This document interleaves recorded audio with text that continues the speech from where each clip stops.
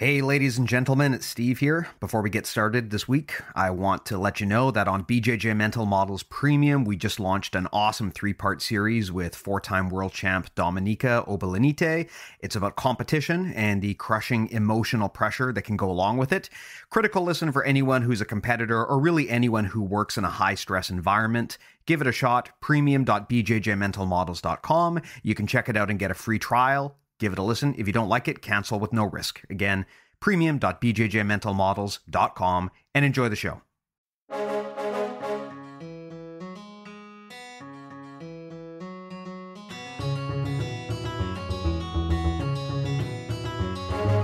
Hey, welcome to BJJ Mental Models, episode 163. I'm Steve Kwan.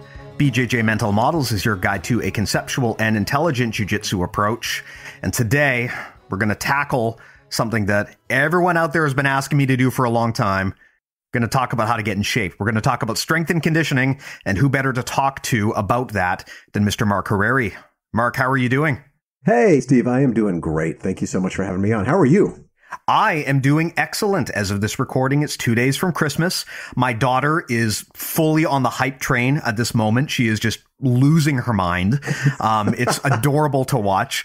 You know, when I was a kid, I loved Christmas, right? You get so excited around the holidays, but the only thing better than being a kid at Christmas is being the parent and watching your kid just lose their mind with excitement. Like, she's like a prisoner, you know, where they write down on the wall, like, how many days they've been in jail. She's like the opposite. She's keeping track of how many days till Christmas, and she's just obsessed with this. So I mean, obviously it's been a tricky few years with the pandemic and everything, but it's always nice to have a reason to celebrate. So we're hoping to just, come up with some local family enjoyment here and give her something to party about with mom and dad. But yeah, it's looking pretty cool. So very hyped. That's awesome. How old's your daughter? She is 4 years old. Oh my gosh. Yeah, she's at like prime holiday age where all of this stuff, it resonates, right? Like it's in her brain. And are you ready to have a pony at your house? Are you excited about this? A pony, luckily her needs are much more simple. So, okay, so here's what she said to me. I asked her, I said, honey, what do you want for Christmas? And she said, Dad, I just want to be near my family. I love my family so much. I just want to be with you and mom, and also some money. Man, playing the game at 4 years old. Yeah, I know. I've trained her right, I guess, or I've trained her completely wrong. I'm not sure, but I guess we'll find out. Well, if she starts asking for Bitcoin, then maybe going a step too far. Well, Mr. Mark, though, on that note, how are you doing? Why don't you let me know? And also, why don't you tell the listeners a bit about yourself? Sure. Yeah, I'm doing great. Thank you. Like you said, getting up close to Christmas and getting ready for a brand new year ahead, which means, everybody's starting to put their resolutions and goals and intentions and everything like that they're setting for the new year. So it's been exciting. Been working on that with some of my clients, and just it really starts with mindset for me more than anything else. I mean, everybody has ideas of what they want to do and where they want to go, and that's great. But for me, it's like I said, it's about mindset, and let's find what those intentions are. And then let's work on making a plan of action to make those intentions attainable. Right. And so, I've been working a lot on that, and I just try to stay all positive with it and do the same for my clients, and keep moving forward. So I'm excited about getting into the new year and getting things started. Like you said, it's been a rough last couple of years, especially in the fitness industry out here in Los Angeles. But we're doing the best we can with what we've got, and we're moving forward. And that's it's all about making progress every single day. Yeah. And I mean, I can tell my story here, which is how I actually got introduced to you and how you came onto my radar as an expert in this field. Everyone knows this is a Brazilian Jiu-Jitsu podcast. And so for the majority of my adult life, Brazilian Jiu-Jitsu has been the thing that I do to get exercise. I mean, I have never been one of those people that has enjoyed the process of exercise. And I think a lot of this, honestly, is psychological. I just had really negative experiences with gym class when I was a kid, and I think that just stuck with me. I mean, I've always been jealous of those people who enjoy working out and getting the heart pumping and doing exercise, because I always hated it. And again, which I think is psychological. And for me, it wasn't until I discovered Brazilian Jiu-Jitsu that I discovered a physical activity that I actually enjoyed doing. And so for me, that has been the staple of my exercise and how I kept myself in shape for most of my adult life. And then, of course, the pandemic happened. And I mean, if you know anything about Brazilian Jiu-Jitsu, basically you're trying to sit on top of someone and, it's a very close contact sport. If one of you has COVID, the other person will definitely get COVID. There's no question. So, or a myriad of any other things that you might have. Yes. So Brazilian Jiu-Jitsu was like one of the first things that people realized, okay, maybe this is not a smart thing to train in the middle of the pandemic. So that was actually really rough for me because I don't have a lot of fallback activities that I like doing. And just due to my living circumstances, I mean, I don't have a ton of space to load up with gym equipment. I've also got a lot of little critters in my house. I got cats. I've got my kid, right? So I'm always terrified that if I'm like doing box jumps in the house, I'm going to step on a cat or kick my kid in the face or do something terrible. Cats and kids. Yeah, stay out of daddy's way when he's in the zone, sweetie.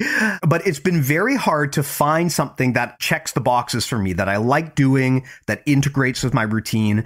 And so the pandemic was very rough on me. And it wasn't until I discovered Supernatural that I kind of found something else that hits that same sweet spot that jiu-jitsu does, where for those who don't know, I've been a big VR enthusiast for a while. Supernatural is a VR workout app, and it's freaking amazing, actually. And I was as skeptical as anyone about how well this thing would work out.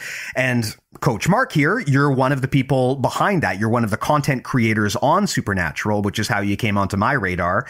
And from there, I started looking into your story and the people that you work with. And the thing I like about your style is it feels to me, and you tell me if I'm wrong, but it feels to me like a big part of your strategy is giving people confidence and helping them get over that mental hurdle and making them feel like, yes, you can do that. That constant reinforcement has been an ongoing thread I've noticed in all of the recordings I've seen of you. But I'd be curious to know if I'm on the right track here or if you disagree and maybe I'm kind of missing the point. No, you're nailing the point. And look, number one, it means the world to me that you hear that and you feel that, because we all do it our own way. And when I say we all, I mean all of the coaches, whether it's through Supernatural or whether it's a personal trainer or a group instructor, we all train our own way. We have the things that are important to us and that we want to impart to other people. And you nailed one of my big things right off the bat. Everybody's at their own level of fitness. Everybody's at their own physical level and also comfort level. And what we've got to decide as coaches, and we got to figure out as coaches, is what level are you at? What do you feel comfortable doing? And what is one little step above that'll get you slightly out of your comfort zone so that you will start to make changes and you will start to push yourself. But that's not so far out of your comfort zone that you go, oh gosh, this isn't for me. That's what we don't want to do. So my goal is to challenge everybody and try to find out what is that next level for you. What are you willing to do that you may not have known that you could do? The body is capable of so much more than the brain realizes. And really, when you think about it, the brain is really built for survival. The brain is built to protect us. So your brain is not going to go, okay, let's take it up 20 pounds today, or let's, punch a little bit harder today. Your brain's going to do the opposite. Your brain's going to try to limit you. But your body is capable of more. And the only way to train your brain is to push yourself a little bit further. It's to kind of really get in that mindset of, okay, I am going to level it up just a little bit today. Yeah. And if that feels good, then I can take it up a little bit tomorrow or next week or whatever it is. So yes, it's really trying to make people feel comfortable, accepted, to let them know that they're in a safe place and to just have fun. That's my other thing is I always tell my classes when I'm teaching at the studio, I always tell them, your goal today is to walk out of here feeling better and stronger than when you walked in. And that's honestly my goal. All I'm looking for is 100% of what you have today. Mm-hmm. And not everybody's going to feel their 100%, like their personal best every single day. You're going to have days where you feel awesome and you can take over the world. But you're also going to have days where it's like, you know what? I just don't want to do it today. Okay. But I want 100% of what you do have that day. And that's still a win. That's a victory. So my goal is to pull that out of you and make you feel great for giving that. So how do you do that, I guess, is the question, because I can imagine that the hardest thing is getting people in the door, because it is intimidating, especially if you're not in shape, right? I mean, if you're not in shape, the first time you go to a gym, you don't understand how everything is supposed to work. You're surrounded by people with rock hard abs, right? It's very easy to get the signal that this is not your place. This is not where you belong. And I think that's such a big part of why some people struggle with strength and conditioning, which is that they just don't see a cultural alignment with the things that they like. They don't go to the gym and think, wow, these people are just like me. And I think that can make it hard. But one of the things that you're really good at doing is giving people the confidence that, yes, you can step in and do this. And I'd love to know, how do you do that? Because I'm assuming that the first step is probably often the hardest. I'd love to know what that pitch looks like if you want to really fire someone up and get them to go out into that space that they've never been before. You brought up some really great points. And sometimes it's tougher than others. Honestly, for me, one of the biggest things is building relationships. I think it's relationship and trust. And once you start building that relationship with somebody and that trust, they're willing to try things that maybe they weren't willing to try before, or just haven't tried before, or didn't know they had the opportunity to try before. So getting somebody from the moment they walk in the door to start feeling like they are your friend and that they can trust you and that you are here for their best interest, that's difficult to do with some people. And it takes a little bit of extra effort. The other side of that is you don't have a whole lot of time. You know what I'm saying? When somebody comes in the door, if they don't like you right off the bat, or they don't feel like they trust you right off the bat, you're never going to see them again. They're going to go, find someplace else, or they're just not going to come back. They're going to decide that, well, maybe fitness isn't for me. So going back to your question, how do you do it? It's really kind of reading the room, and it's going to be different with every person that walks in the door. So my job is to not jump in and talk about fitness right away, not jump in and say, cool, how much do you bench, bro? Or it's like, let's have a conversation about life. Let's have a conversation about, hey, how are you today? If they say, I'm crappy. Okay, well, that's going to be a little bit tougher because they're already in a not great place. So now I got to change their mindset and get them to a place of positivity, get them to a place of yes, get them to a place of feeling like, okay, I like this guy. I can open up to him a little bit, because without that, the door is shut. So again, it's kind of letting them talk about themselves, their comfort zone. Right. And actually, I'm going to steer this around to you just a little bit. One of the things that you said that was so important is that you found Brazilian Jiu-Jitsu to be your thing. That's what you found that you love and have a passion for. So one of the things that I try to find with clients, especially new ones, is I ask them, what do you love to do? And if they say, well, I'd like to do this, but I don't. Okay, well, that wasn't the question. What do you love to do? Do you love to play basketball? Do you love to swim? Do you love to jog or take a hike? Do you like lifting weights? Do you love boxing? What is it that you feel comfortable doing and that you could do every single day and be happy with? Now, if they come back and say, well, I love gymnastics or I love, basketball. Well, I don't have a basketball court. And I'm going to be completely honest with you. I'm a horrible basketball player. but what I can do from there is think, okay, they like competitive sports. They like cardio. They like things that make them think. They like team activities. How can I spin that into creating a comfortable and safe place for them here? Maybe it's not just lifting weights up and down and counting off numbers for them. They're going to be bored to tears. How can I make this a challenge for them? So I try to structure something for each client that's a little bit different and that appeals to who they are and also who they want to be. Because that's part of the reason why you're here is you're looking to make some changes. Now, that doesn't mean you're going out of your person and becoming somebody else. No, you have everything inside of you to get to that next level. So we're not changing you. We're just letting you know that we can take what's inside of you, the untapped potential that you have inside of you. If we can pull that out of you, you won't transform into another person. You'll transform into an even better version of you. And that's what we're going for. Right. Yeah. What it sounds like you're saying is that actually if I'm understanding correctly, it sounds like you're saying the most important part of being a strength and conditioning coach is not actually the strength and conditioning coach side of things, but more the mindset side of things, because you kind of need to, it sounds like you kind of need to cook it a little bit first. You need to get the person into the right mindset and find a routine that they actually enjoy before you even start worrying about picking up the heavy thing and putting it back down again. Yep, 100%.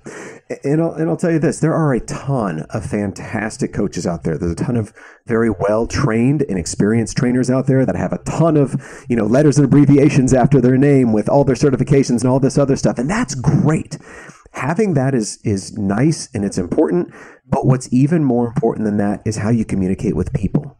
Because I don't care what your background is and what your major is and what your certifications are. If you can't be relatable with somebody and you can't adapt your program to fit with the person that's in front of you, then I don't really have much use for you.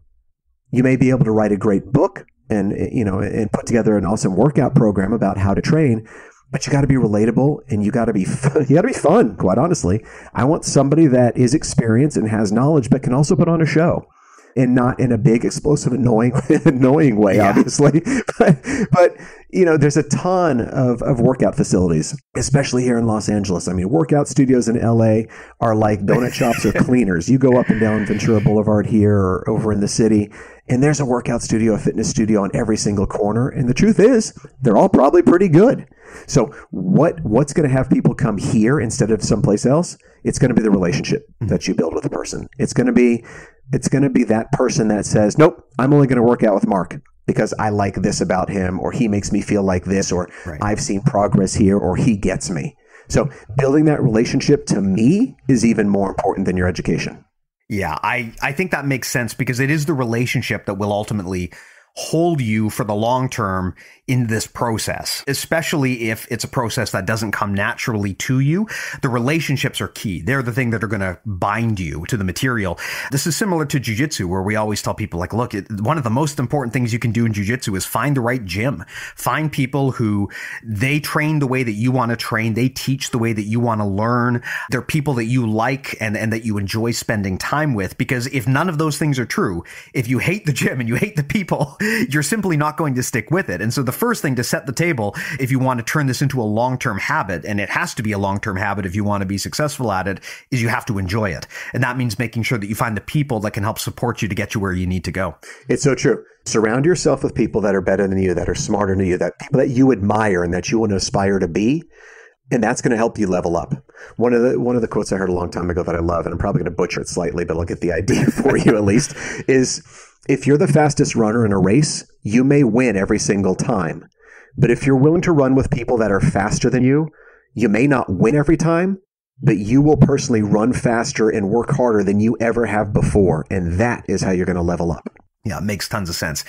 Now, something I'd like to explore here. Your coaching background is very unique in that I know you work with a lot of celebrities, and I'm interested in the aspect of celebrity coaching. Now, I'm going to guess that the majority of listeners to the podcast are probably not celebrities. You never know. You never know. But that said, there are certain concerns that I think someone who is a professional like that is going to have that are probably relatable to the majority of people, right? I mean, if you are a celebrity, and there's a lot of, in the jiu-jitsu world, there's a lot of famous people who train jiu-jitsu. Yep. All you have to do is Google like BJJ celebrities, and you'll find whole Wikipedia pages of BJJ people who are famous because jiu-jitsu people love to advertise this stuff. It's a very popular pastime. But of course, the thing is, if you are an actor, for example, you have to protect yourself. You have to take care of yourself. Yes, the training might be helpful because it might be required knowledge that you need if you're doing your own stunts, or maybe it's just a way that you like to stay in shape. But things like injuries become totally different if you have possibly hundreds of people who are banking on you being healthy enough to show up to work. I mean, famous example in the space that I'm aware of is Dwayne "The Rock" Johnson. He wanted to return to professional wrestling. He did that. He got injured. And because of that, they basically had to scrap a whole movie he was working on for about a year. They had to push the whole thing back. And that's because he got injured doing this thing that he loves doing.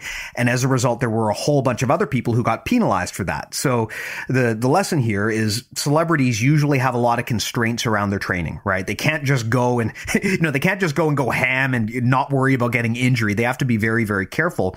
Yep. And even though most people are not Hollywood celebrities, I would argue that most people do have similar constraints, right? Most people don't want to show up to work tomorrow with a black eye or a broken arm. And so those realistic considerations have to be considered when you put in place a training program. And I know this is a mistake that a lot of trainers will do. When they're putting together a program for people, it'll be one size fits all. They'll take the 50-year-old accountant and give them the same strength and conditioning program that you would give a professional athlete, and the logic makes sense, right? Why not give people the best possible program? But the reality is, if it's not a good fit, or if you're increasing risk in ways that they're not comfortable with, then it just isn't something that they're likely to stick with, or it could have weird side effects, right? I mean, in the case of jiu-jitsu, if you go in too hard before you're ready and you start getting injuries, man, if you need your body to do your work, if you have a job that is somewhat physical, you could be impacting your career if you don't train safely. So I feel like those constraints are very important to understand when you're setting up a program. And I'd love to dig into how you do that. Great. Wow, you hit on such great points. And the first thing that I'll say is, remember, celebrities, the only difference between celebrities and us is that people know their names. That's it. They probably have a healthier paycheck too. But the point is that they're human beings. That's the bottom line. So their bodies work functionally the same as ours do. And I know we see people like you mentioned, The Rock and some other folks that you look at them on screen and go, damn, so-and-so is in great shape and must work hard. Well, yeah, it's part of their job. It's part of their career. And if they don't maintain that status and that physical appearance, they'll lose work.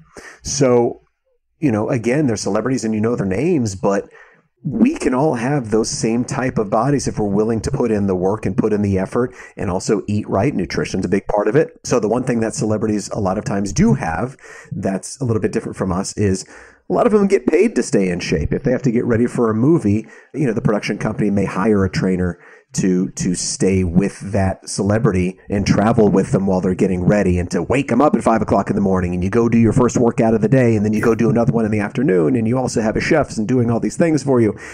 So yes, there are some things, some luxuries that they may be able to afford both financially and time-wise that the normal people don't. But again, going back to as far as the way the human body works, theirs work just like ours. So looking at those bodies, we can get there. It's just, it may be a bit of a different path. So, when I'm working with a celebrity, the first thing I try to do, and let me start that over. When I'm working with anybody, the first thing I try to do is I say, where do you want to go? Right. Why are you here? What are the results you're trying to attain? What is kind of the end game? And for a lot of people, the answer is, I don't know. I just want to feel better. Okay, well, let's break that down a little bit. So I know you say you don't know. Okay, well, what if you did know? Then what would you tell me?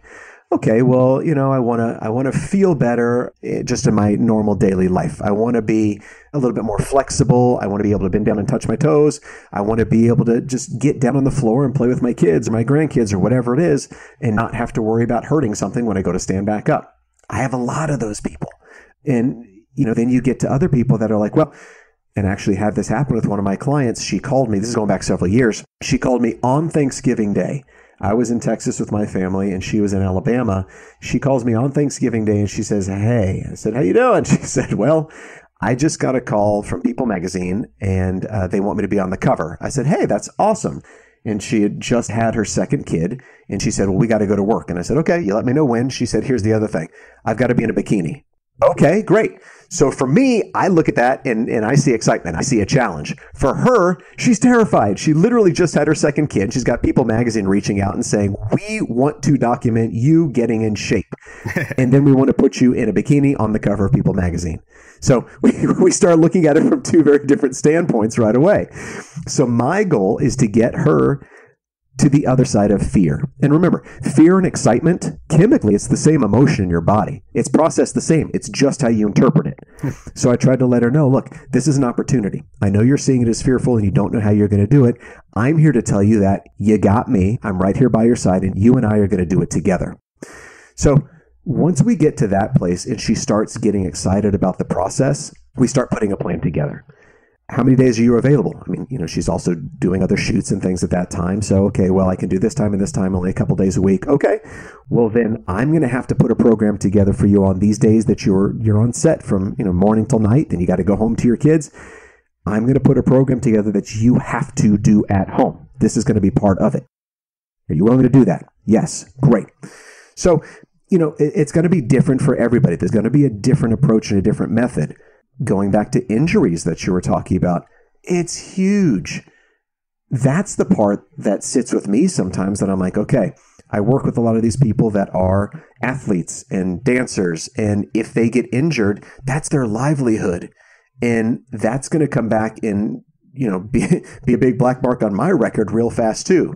When it comes up on Extra or Entertainment Tonight that so-and-so working out with trainer Mark Harari got injured and, they just lost their movie or, won't be dancing this season on Dancing with the Stars or whatever it is.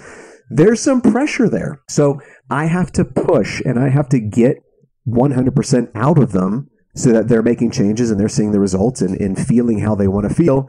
But I got to be careful not to go a little bit too far and injure them because that's going to be bad for both of us, especially them. Yeah, that's a very relatable thing. I mean, it's funny because like I don't know about in your area, but I can tell you with professional jiu-jitsu athletes, these people are crazy, at least by any reasonable standard, just in terms of the dedication and drive that they have. I mean, when they say they want to be a pro athlete, they're living and dying for this martial art, and they're doing nothing else. They're training all the time. There's a famous story. There's a famous jiu-jitsu athlete named Neil Mellinson, and his toe got all screwed up. He got it injured somehow. And the doctor said, okay, look, to get your toe back to the point where it's going to be back to 100%, we're going to need to put you on this rehab plan. You're going to need surgery. It's going to take about a year. And he said, just cut it off. Yep. Because he figured he would rather lose his toe than lose the time training. That was how important the martial art is. So he's missing a toe because he just decided, you know what? It would take too long for it to heal properly. So I would rather have the time on the mats training than have my toe. That is, to any rational person, that sounds absolutely nuts. But that's because for most of us, we don't dedicate our lives to something like a martial art like this. So yeah, I'd love to get your thoughts on how you deal with people who have different kind of scales of intensity like that. You know, in that field, and I've got a background in Krav Maga, and we can talk about that in a little bit. So it's a little bit different from Brazilian Jiu-Jitsu, but it does incorporate some of that. I see that. And especially with fighters and athletes, remember, their window of time that they can profit off of their bodies is so limited. Not just by age, but also you never know when you're going to step in the ring and something's going to get snapped. And that may be the end. So when you've got somebody that basically says, okay, I can either spend a year doing rehab or you can just cut the darn thing off and I'll learn how to work around it. There's an athlete's mentality that a lot of people will never be able to see or understand. To a lot of us, the idea of that sounds nuts. You're going to lose your toe and that's going to be gone for the rest of your life. Yeah. Okay, but I get it. This is what you're trained for. The mentality is almost like military in that sense. And let me, before I make that statement, let me say I have never done military work. That's one thing that I wish I had done in my past. So if anybody out there is listening going, you don't know, bro, you're right. And number one, thank you for your service. And I have nothing but respect for you. But just going from a mindset, that's really what it is. I mean, you know, you go into military, you're trained to kill. Like you're trained to go in there and do a certain job. It's the same kind of thing as an athlete. You're not going in there to kill, but you are going in there to fight for your teammates and go get that win, whatever it takes. You're willing to sacrifice your body. Look at some of these athletes that are out there that go in full force every single day, never knowing if the next snap of the football is going to be their last, or, you know, if the next layup they go up for, they're going to come down and it's going to be their last time they jump up. There's a lot of risk involved. And so while they have the ability to use their bodies to make this money, this is their career, this is their life, and even more than just the financial aspect, it's their passion and it's what they want to do. So if losing a toe means I get to do what I want to do, I do it. Yeah.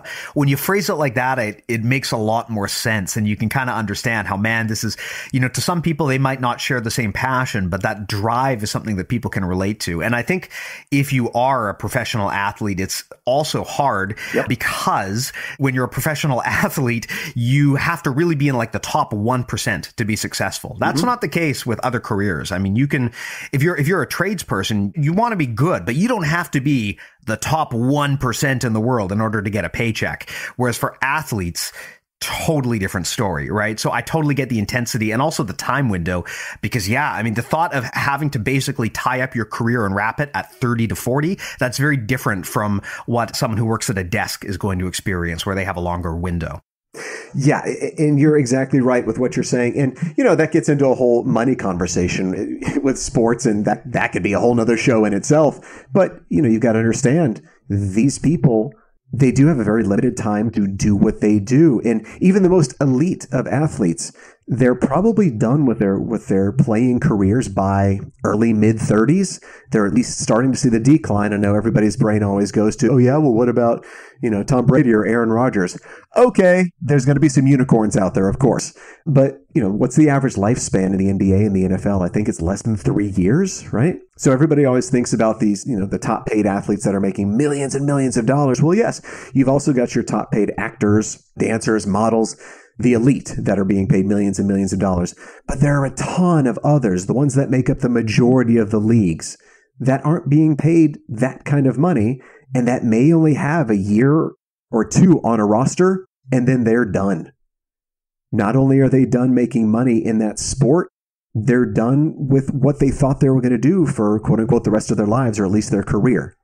So, I get the mentality of it. I get going 100% and playing full out with everything you got. And if that means cutting off a toe, look, there's a difference between losing a toe and losing a leg. Yeah. So it's risk reward. And I think you have to think about what the balance is. And if I do this, then that gets me back in the ring faster and I can continue being the elite athlete that I am. It's an interesting dilemma that I think you have to juggle, but it really just goes to illustrate that strength and conditioning is not the same for everyone. Everyone needs a different fitness routine because everyone has different goals. Mm-hmm. And like you said, I mean, for a lot of people, myself included, I mean, my job, my interest when it comes to strength and conditioning is simply to be in relatively good shape, right? I want to be able to do the things that I enjoy.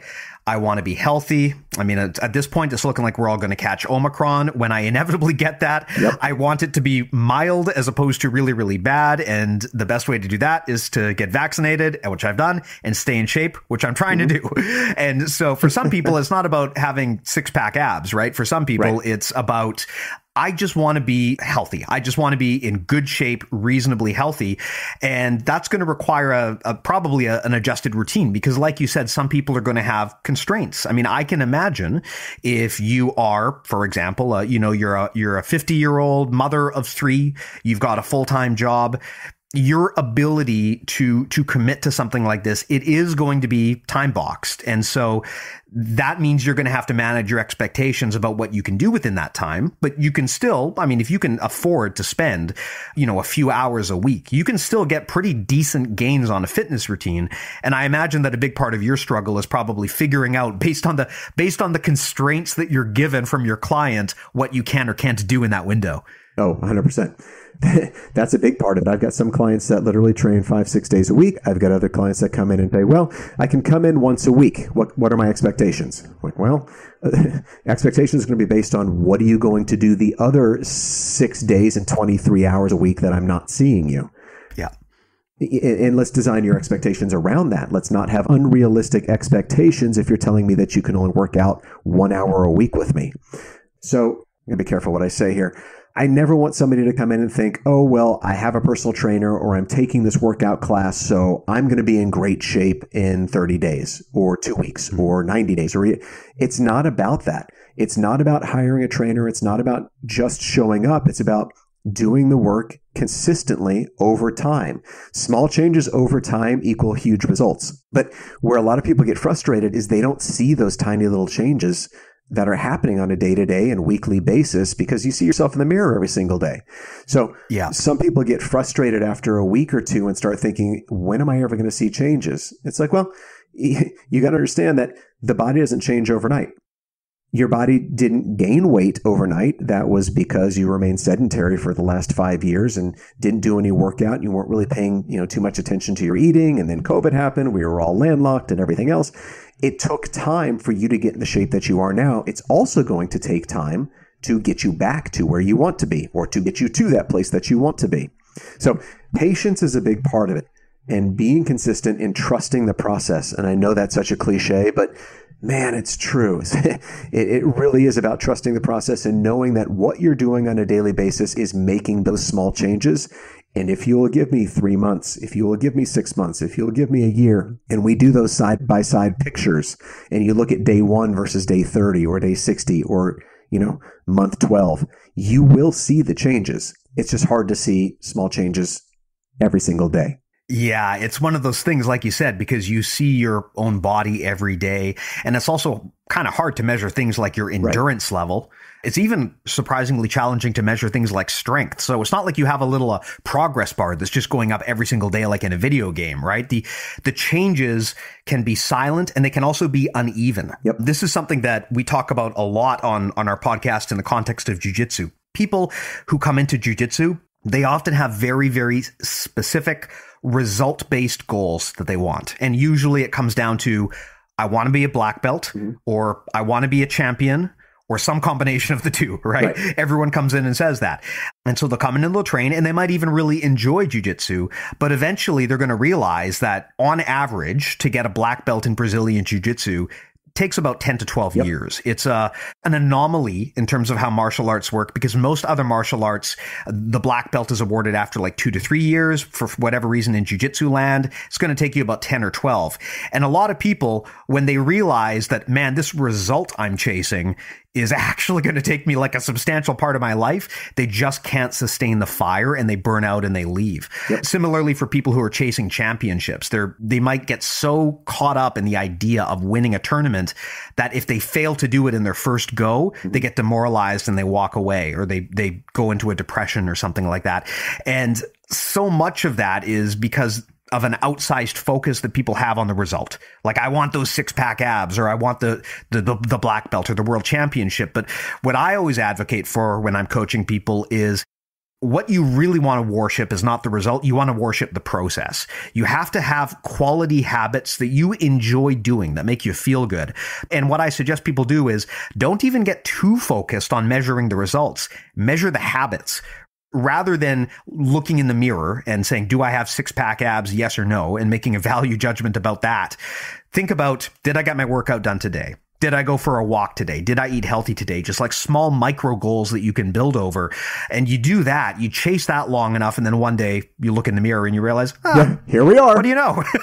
I'm not embarrassed anymore about going to the beach with my shirt off now. Amazing how that happened. I distinctly remember that happening to me when I started jiu-jitsu and I started getting together with a trainer. And I was always beating myself up because I just didn't look as good as I wanted to. And I wasn't getting the result. And then one day I remember in the jiu-jitsu change room, I took my shirt off and everyone's like, whoa, Steve is jacked all of a sudden. And I thought, oh, geez, I didn't even notice it.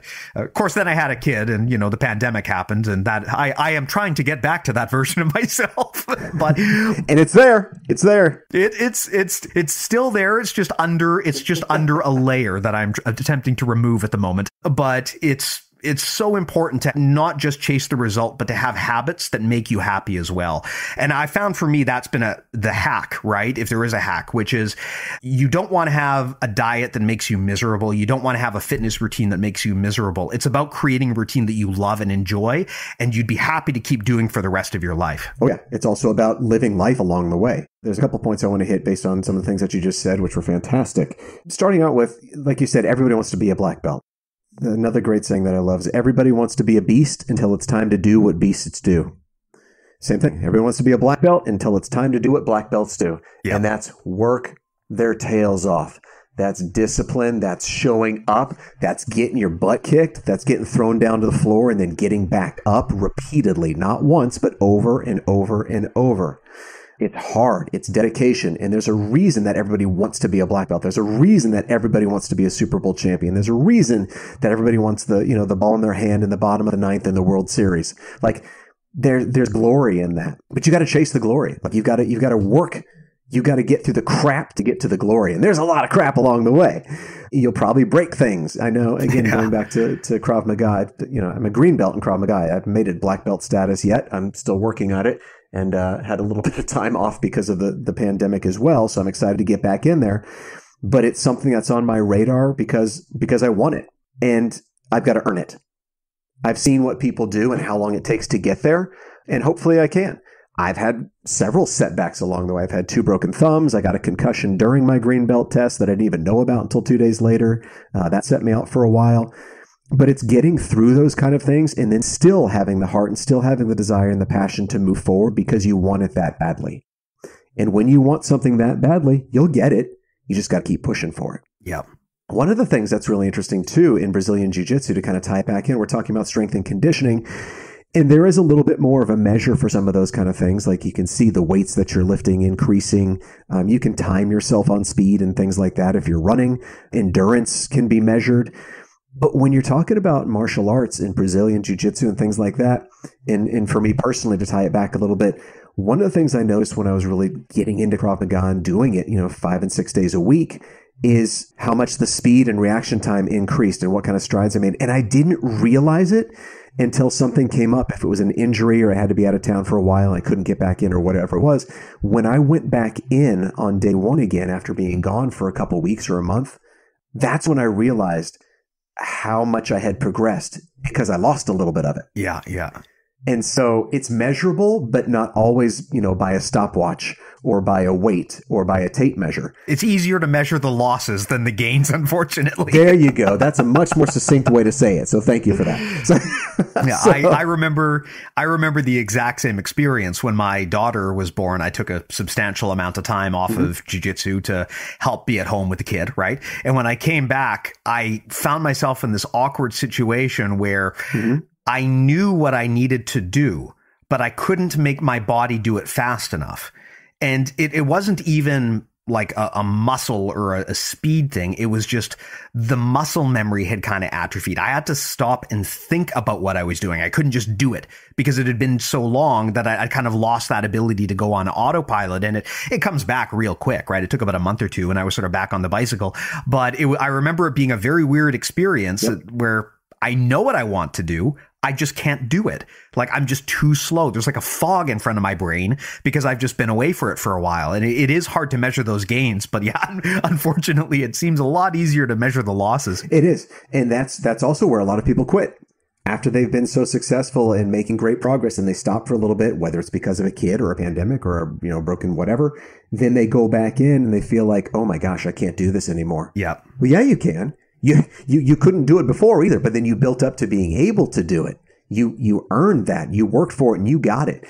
And now you can do it again. You can do it the same way. And most likely it'll take you a third of the time that it did the first time. You just didn't realize it because you felt like you were learning something new and making progress every time you walked in the door. And now you're feeling like, oh my gosh, I just lost it all. No, it's still there. You just got to rebuild it again. And you have to have that patience with yourself and not get frustrated and don't quit. That's the biggest thing. Yeah. The secret is in not giving up.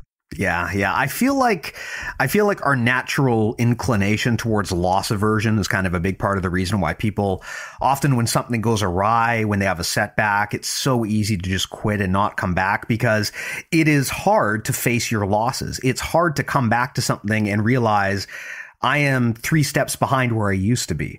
And it can be incredibly demoralizing, especially if you worked really, really hard to get there. So yeah, I feel like when those setbacks happen, that's when you run the risk of losing people, right? We see this in jiu-jitsu where, man, if someone gets a bad injury or if a life circumstance happens and they can't train, there's a good chance you just might not see that person again. And so that's part of the reason why I think, chasing the result can be kind of dangerous. It's better to look at every day as a small opportunity to make incremental gains. Because yeah, if you're comparing yourself to past performance before you had a setback, you're always going to disappoint yourself. And that's not a good way, I think, to look at an ongoing process of improvement. That'll put you into a depression really quickly. When you start thinking, well, I was on top before and I was making progress every single day and it was measurable and I could see it and I could feel it. And then, like you said, you had a setback, and a setback, when you break it down, it's the setup for a comeback. Yeah. But you have to look at it in that way. And again, that goes back to the first thing we talked about with mindset, is you can think of a setback as, well, I'm done, or you can think about it as, okay, a setback. It's setting me up for my comeback, and my comeback's going to be better and stronger because the one thing you didn't lose is the knowledge and experience that you gained all the way up the ladder to begin with. So physically, you may have been set back. You may be a little bit slower. You may be not quite as strong or not quite as fast, but you still have the knowledge and experience. Oh, and by the way, during that setback, you got more experience. For whatever the reason was that you were set back, if it was an injury or whatever it is, you realize like, okay, well, I won't do that next time. Yeah. Got to make sure. I remember one of the times that I broke my thumb. One of the times is awful. One of the times that I broke my thumb, we were doing gun defense, long gun defense. And, when we're practicing, we've got the fake guns and stuff like that. And they specifically said, when you're holding the barrel of the gun, don't like wrap your hand around it. Because when we go to... Oh, yes. Even I know this, and I've never trained Krav. There's 2 ways that you can turn the gun or the knife, right? Well, the gun especially. Yep. One way is going to twist your thumb off. The other way is not. Right. I did it the first way. So and it was just one of those things. I had done gun defense several times, but it was one of those moments where I don't know if my brain wasn't in it or what it was, but that one time I did it, and That set me out for about 2.5 months. Jeez. And it's horribly frustrating because then you get back in and you don't have that quick reaction time and everything like that. But I did have knowledge. And you can bet your ass I haven't made that mistake again since. Yeah. I've made other mistakes, but I haven't made that one again. Yeah. I mean, it feels like whether you're talking about strength and conditioning or really any sort of long-term goal, it sounds like the key is just having a process that you can always come back to and that you don't derail from that process and that you kind of roll with the punches and take the losses because there will be losses, right? There's always going to be something that happens that's going to pull you off of the routine. It's just, I think over the long term, it's about finding the way to get yourself back on the bicycle when that happens. I remember, like I said earlier, when my daughter was born, I took some time off of jiu-jitsu. And I remember also at the time really kind of struggling with where I felt I fit in the grand scheme of things. I mean, I was really close to getting my black belt, but I remember kind of having like an existential crisis of doubt where I just didn't feel like I should. And I remember being really intimidated. And ultimately, I lost my drive to do it. But then at some point, I kind of came to my senses and thought, you know what? Screw it. I'm just going to go back and have fun. I'm not going to worry about how good or bad I am or whether I deserve anything. I'm just going to get back to enjoying the thing that I used to enjoy at the beginning and not worry so much about all of these stupid labels attached to it and, you know, whether I deserve this belt or whatever. I'm just going to have fun. And I immediately, not only did it make it a lot easier to come back and commit to the routine, but I also got way better a lot faster for reasons I still don't quite totally understand.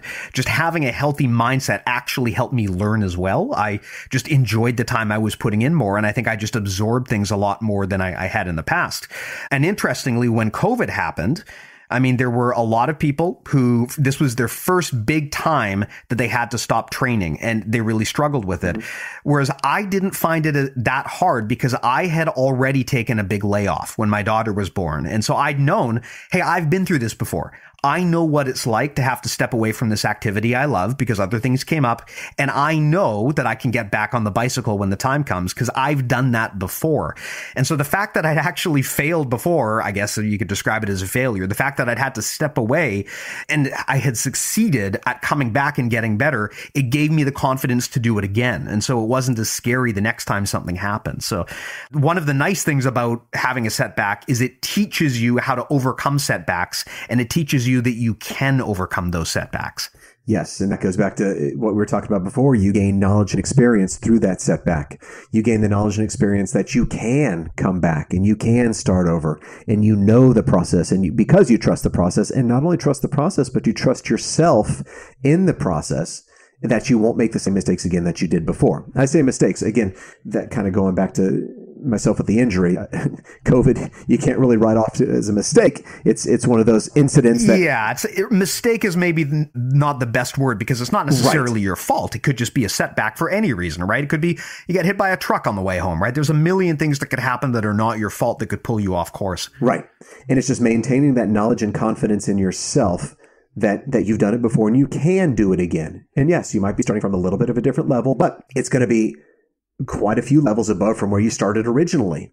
And so do you want to let everything that you've built up over, that period of time getting to where you were, do you throw that all out the window because of a little setback? And if so, I mean, that's a choice you're going to make, but you're always going to have regrets. I would feel anyways, versus going back, going at maybe a bit of a different pace. And then when you feel comfortable, you can start to excel again just a little bit. You start ramping up, but you will get back to where you were before. And I think you will usually surpass that point very quickly because, again, entering from a different mindset with different knowledge and experience going behind you.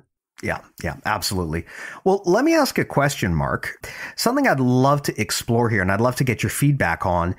We've talked about how for everyone, their routine and their process is going to be different. And a part of your job as a coach is to custom tailor that process so that it works for everyone. But I would be curious to know when it comes to this thing, when it comes to strength and conditioning, nutrition, or really just a general process of personal improvement, is there anything that is constant? I mean, is there anything that you would say, look, for all of my clients, if you want to get in shape, I will always recommend 1, 2, 3. Or is it so variable that there are no universal constants? And if there are universals, I'd love to know what are those? What are the things that everyone who's listening to this should drop everything and do right now, starting today? Show up. That's my number one. Honestly, nothing happens unless you're willing to show up. And I say willing to show up, then you got to take action and actually show up too.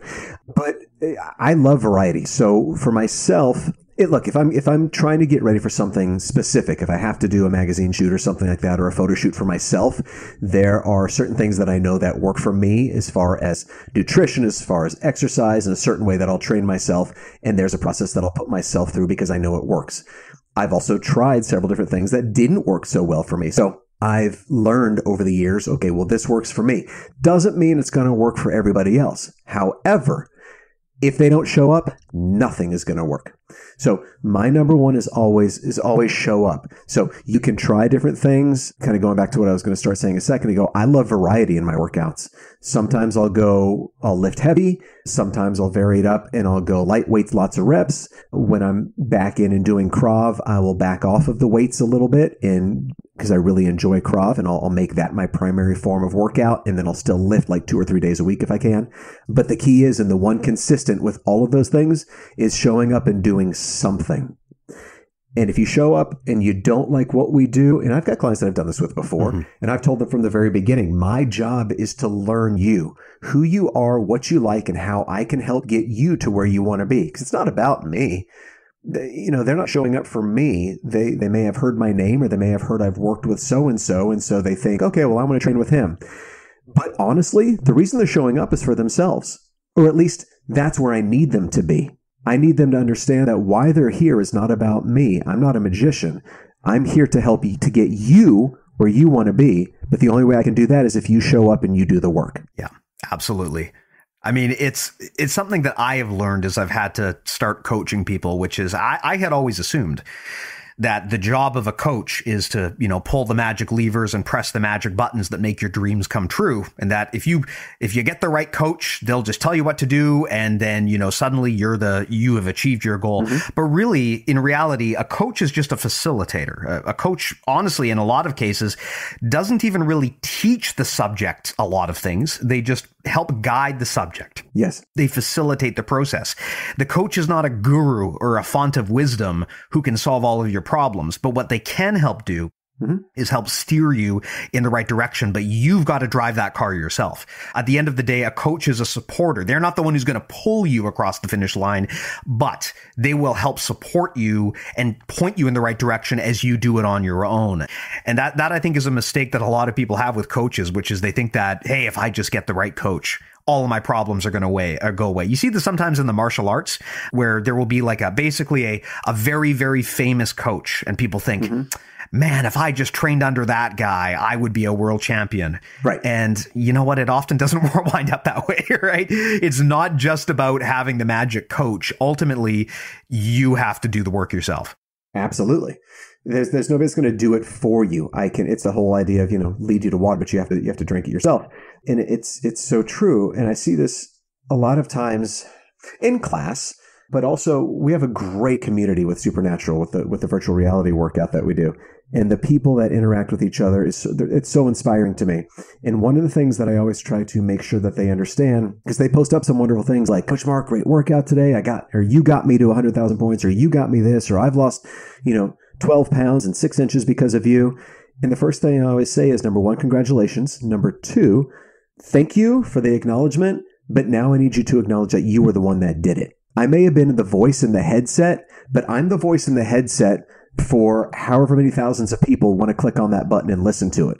But the fact that you did it and you leveled up and you busted your butt and you got everything out of that workout that you possibly could, that's a you thing. And I want you to be proud of the work that you put in. So thank you for acknowledging me. I appreciate that. But thank yourself more than anything else, because you could have clicked the button, put the headset down in the other room and let it play. Nothing would have changed. So, give yourself the credit for working hard. I always try to do that in class too. When people come up after the class, I always ask, well, who hit a new record today on the treadmill? And people raise their hands all the time, and I love it. And I try to tell them from moment number one, look, this is 100% about you. You made the choice to do it. I am never going to be the person that stands behind you and screams at you and makes you do it out of fear. That's not going to get you anywhere. I want you to do it because you've got the confidence in yourself. And that also means that you are going to be there to receive the reward too. Because if I'm there screaming at you, then I kind of made you do it. but you ain't doing it for me. You showed up and you're here for you to get you better and for you to have the confidence that you can do this without me. And that's what's most important to me, is for people to understand how strong that they truly are and to have those victories for themselves and to feel comfortable celebrating those victories. And acceptance is such a huge thing. Yeah. Amazing, man. Well, that's a lot of cool stuff to digest. That was super helpful for me. I guess I would ask, Mark, before we tie this up, any final thoughts, closing ththoughts that we didn't get to today that you want to share? Oh, gosh. I mean, we can go on for hours. I know. No, I really appreciate you reaching out. I know, when you and I first talked, kind of started with do you have a background in Brazilian Jiu-Jitsu? And my first response was, I'm always going to be honest and say, no, Krav Maga crosses some planes and we do involve Brazilian Jiu-Jitsu, but I'm certainly not going to go in and be like, all right, Steve, let's go roll. You'll kill me. But what I do is a huge part of training, and whether it's Brazilian Jiu-Jitsu or Krav or boxing or gymnastics or dance or swimming or whatever it is, strength and conditioning has such a huge role in whether it's physical activity that you're trying to excel in or just life in general. And so I want to say thank you to you and to your community for reaching out and for listening and for the acceptance and understanding that even though what you do is amazing to me, and I would actually love to be more a part of that community as well and learn from you guys. I appreciate you, allowing me to come into your community and talk about some things that are important that hopefully we can help each other, and hopefully the understanding of some of what I do with strength and conditioning and resistance training and stretching and flexibility and all that stuff will hopefully make you better in what you're trying to do as well. It all works together. Absolutely. Thank you so much as well. And I greatly appreciate it. I mean, I'm certainly happy to have you on because I know one of the limitations that we have in the jiu-jitsu community is that it is very kind of insular and we go to ourselves for answers a lot of the time. So what you'll find is much of the time, if you go and you talk to jiu-jitsu people about strength and conditioning, they will either have, put together a routine themselves that works for them, or they will have consulted with maybe someone who is not really a strength and conditioning coach, but they were able to kind of put it together on their own. Jiu-jitsu people are very kind of stubborn in that way. They like to put together things on their own. And part of what I want to do is make sure we always bring in the best experts from outside of our community so that we're not just trying to, brute force or reinvent problems that have already been solved. A lot of the athletes that I know who train professionally, they don't even really have a strength and conditioning program. Their strength and conditioning program is just train for 10 hours a day. And just by virtue of the clock time that they put in, they're in great shape, but there isn't really a lot of intelligence behind it. So I always love engaging people at the conceptual level because this is the kind of stuff that I'm not sure that we get in the community. And yeah, if anyone is of course looking for a coach that is engaged in this kind of thing, now you're in front of them. I would ask if people want to follow you or get in touch with you, Mark, how do they go about doing that? Sure. You can reach me through Instagram. My Instagram handle is Mark Pulse. It's MARK, P as in Paul, ULSE. Pulse like heart rate. My fitness studio in Sherman Oaks is Pulse Fitness Studio. So Mark Pulse. And then you can also go to my website. It's just markharari.com, HARARI.com. And then you can reach me through there. And got some training programs on there. Just if you want to reach out and have a chat, if I can be of any help, I would be happy to do that. And I love what you said about incorporating some strength and conditioning. And I would say, if you don't do that with what you're doing with Brazilian Jiu-Jitsu, if that is your main thing right now, and you're doing that 5-6 days a week, try to add some in, whether it's through me or through another program. I'm not trying to sell myself here, but I'm trying to get you to step out of your comfort zone of what you do on a daily basis. You'll feel it differently. It'll affect your body differently. And you may, and probably will, realize that it really does help in a lot of other areas through balance, through strength, and it will up your game in what you do every single day. So don't be afraid to try something new, even if it's, everybody else is like, nah, you don't want to do that because you'll lose flexibility. No, you won't. If you're with the right coach, no, you won't. You get somebody that understands what you're doing, why you're trying to do it, and what you want to get out of it, then you'll find the right coach that will help you excel in the right direction for you. Amazing. Well, thank you so much. And I'll put those links in the show notes if people want an easy way to reach out to you. Mark, thanks so much, man. Like I said earlier, I got to confess, I haven't done my supernatural workout yet today, but I'm telling you, I will do it after I finish this recording. I will go do it. I'll go punch the balls. I'll go dodge the lasers. It's all going to be good. Do it, and I can find out on my end whether you have or not. So heads up. That's the best thing about this whole freaking thing. There's like a built-in accountability buddy system. I'm going to get harassed if I don't go do my exercise. Okay, well, thanks a lot, Mark. I greatly appreciate that. And of course, to all of the listeners, greatly appreciate your time as well. Of course, I think everyone knows, but we've got an awesome premium service. If you want more deep dives into the kind of jiu-jitsu concepts we talk about on the show, or you want me to help you directly review your rolling footage, I'm happy to do so. You can check that out at premium.bjjmentalmodels.com. There's a free trial, so no risk. Supports the show. I really do appreciate everyone. Check that out. premium.bjjmentalmodels.com. Mark, again, thank you so much for your time, man. One of these days when this pandemic is over, I'm going to have to fly down and meet you in person. It would be my pleasure to strangle you with your pajamas. I'm not sure how I feel about that, but I'm going to say thank you anyways, because you've been a pleasure. And to your community, thank you so much for allowing me to be a part of your lives for a little bit here, and let me know if I can help further. No worries. And of course, to everyone out there who hangs out with us every week, greatly appreciate it. And we'll talk to you guys next time.